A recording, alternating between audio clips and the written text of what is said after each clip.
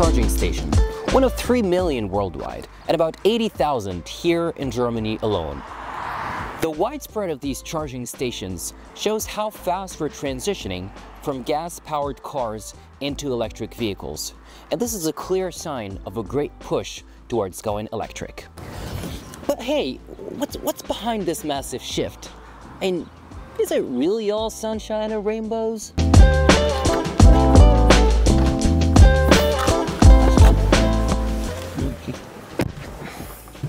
Now, the global narrative says that the main reason for switching to EV is to fight climate change. I mean, now, obviously, transportation is one of the main contributors to greenhouse emissions, making up about 14% of the global greenhouse emissions worldwide. EVs, on the other hand, with zero tailpipe emissions, are far better at reducing these emissions compared to traditional ICEs. But these emissions are considered as direct emissions. I will get back to that later. Now, just like any other natural resources, oil supply is not going to last forever, so energy security is another big reason for the switch to EVs. A lot of countries want to rely less on imported oil, which can be very expensive and unstable due to global politics. So by moving to electricity for transportation, countries can actually use their own energy resources like solar and wind to boost their own energy efficiency and security and remain independent. Now, take China for example. They've been pushing so hard for EVs to cut down on oil imports and also clean up city air. Now, China is the biggest EV market in the world, with over 3 million EVs sold in 2021 alone. But see, the government's supportive policies like subsidies, tax breaks, and investments in charging stations have really helped this growth.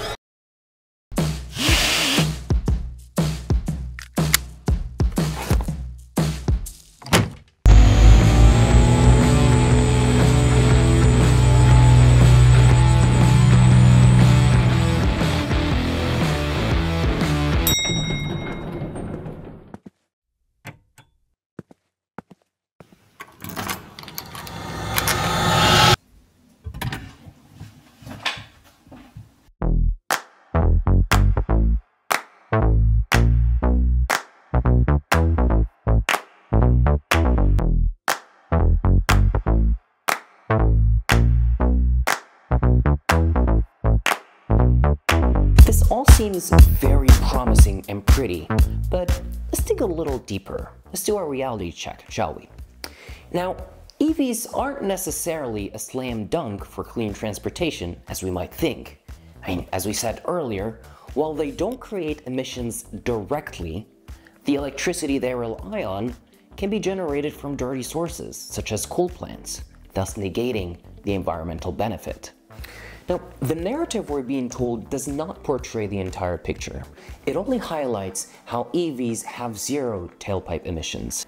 To be able to really understand an EV's emission, we must zoom out and look at the big picture and have an examination of the entire life cycle of an EV, including the environmental cost of battery production and the source of electricity that powers the car. It's also interesting to mention that the current limitations of EVs worsen the situation even further, because compared to ICEs, EVs have a much shorter range, restricting travel and potentially leading to more frequent charging, which again depends on the cleanliness of the power grid. To tackle these issues, car manufacturers and governments are investing in greener battery tech and better recycling methods. Now, a lot of companies like Tesla, BMW, and Volkswagen are exploring solid-state batteries, which are more eco-friendly. Plus, there are these initiatives for improved battery recycling, like those proposed by the EU. These are gaining so much momentum. It's all about making those batteries greener and better. Now, with all of that being said, as of 2024, if you really want to make a significant impact on the environment, an electric car might not be your best solution. Instead, hybrid cars, with their current technology, offer an immediate, effective solution.